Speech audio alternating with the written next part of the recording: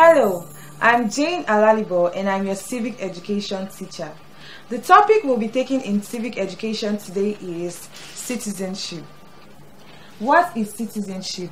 Citizenship is about being a member of a particular country, and it involves playing an active role in that society. Every country has their different policies on how to make people citizens of the country. Now we're going to look at a basic definition of citizenship. We say citizenship is the status of being a member of a country with full constitutional rights and responsibilities. Which brings us to who a citizen is. A citizen is simply a member of a country who has constitutional rights and responsibilities.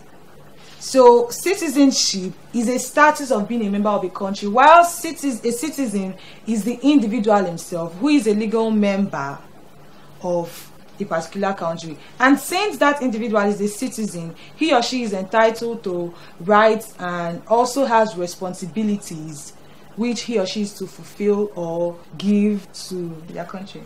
Now we're going to look at how to become a citizen of Nigeria. Remember, we said every country has a different policy on how people become citizens, but we'll be looking at the policies which Nigeria uses to make people citizens. The first way through which a person can become a citizen of Nigeria is by birth. The second, by naturalization. Third, by registration. And by conferment. We will be looking at these different ways individually. So now let's look at birth.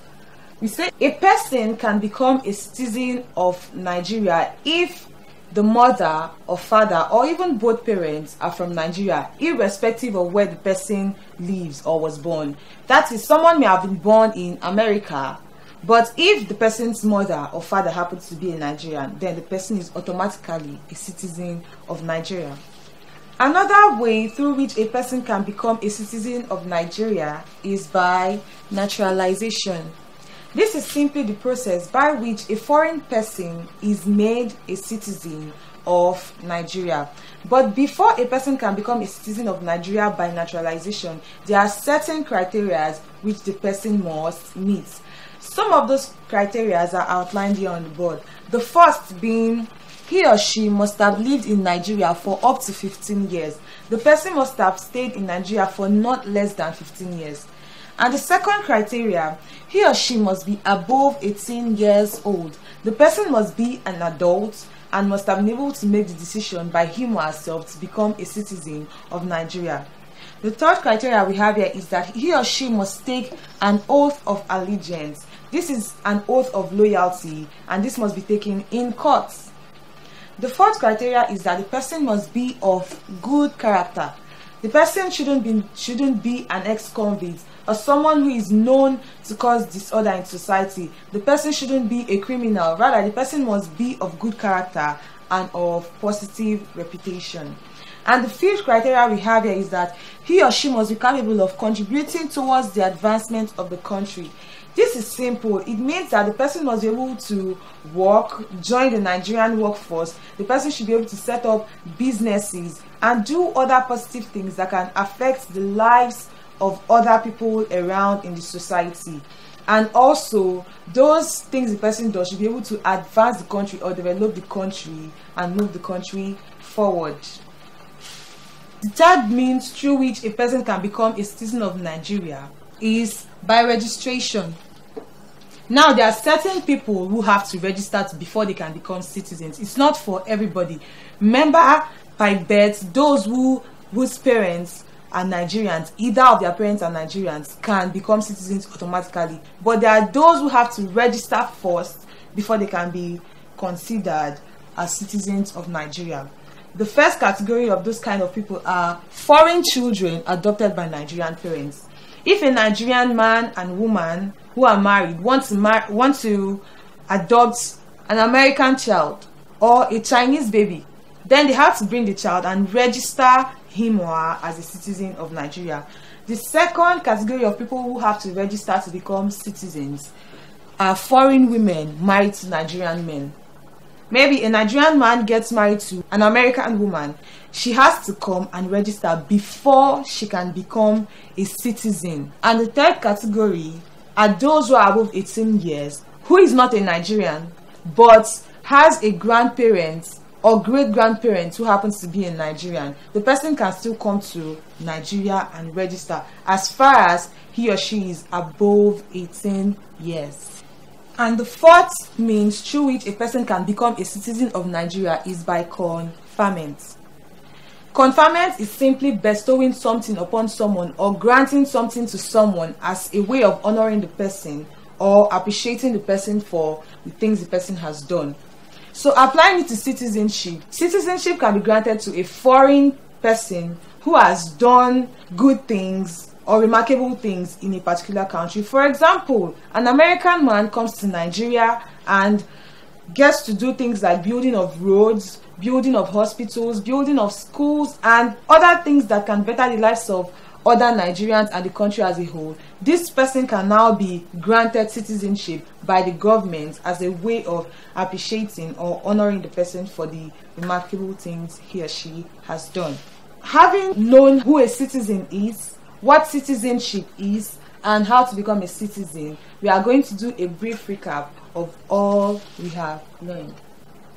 First, we said citizenship is the status of being a member of a country with full constitutional rights. Remember, once a person is a citizen, you are now entitled to all the rights which are embedded in the Constitution.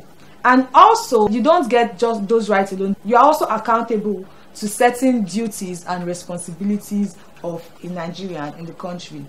We said there are four major ways through which a person can become a citizen of Nigeria. First, by birth. Second, by registration. Third, by naturalization. And fourth, by conferment. I hope you know who a citizen is now and what it takes to actually become a citizen.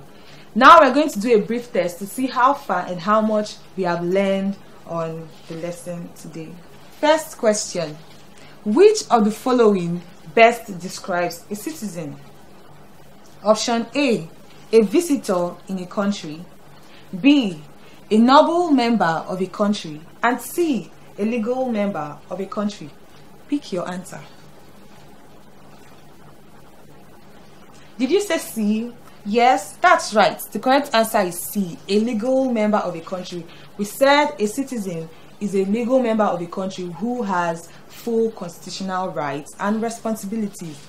And the second and last question, dash is the status of being a member of a country with full constitutional rights and responsibilities. Option A, citizenship. B, citizen. C, membership. Did you say C? No, that's very wrong. Or B? That's wrong too. Are you wondering why I said B is wrong? Remember, we said a citizen is an individual who is a member of a particular country, while citizenship is the status of being a member of a country with full constitutional rights and responsibilities. A is the correct answer. This brings us to the end of our lesson on citizenship. I hope you know who a citizen is and in what country you happen to be a citizen. Thank you. Bye. If you enjoyed this video, hit the like button, drop a comment, and subscribe to our channel. You can also turn on notifications to stay updated on new videos on this channel. This Brain Friend video was brought to you by Sinforest. For more of these amazing e-learning videos, get your copy of Brain Friend. With more than 1,000 e-learning videos, over 74,000 test items in more than 40 subjects, a career counseling guide, and many other amazing features, BrainFriend remains your foremost e-learning and exam preparatory software. BrainFriend. Learn better, make excellent grades.